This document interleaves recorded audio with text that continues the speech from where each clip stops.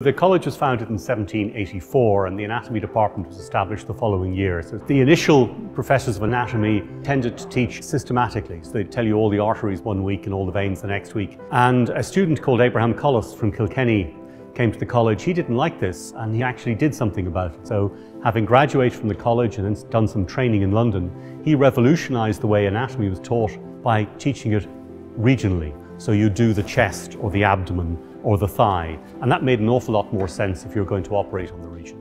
He wrote this textbook, Treatise on Surgical Anatomy, in 1811, and 3 years later he published his paper on what's now known as the Colles fracture. So he was able to observe this, describe how it happened, and then figure out how to treat it. That has really set the basis of teaching in the department because it's always practically based, and subsequent professors of anatomy, and I'm the 29th in the series, have tried to keep this going.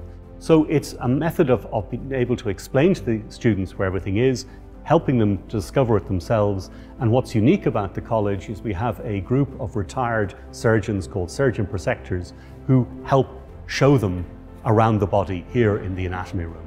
This is the one place that you get this sort of level of surgical experience being brought to bear on an undergraduate medical school. One of the great things about teaching anatomy is it doesn't change very much.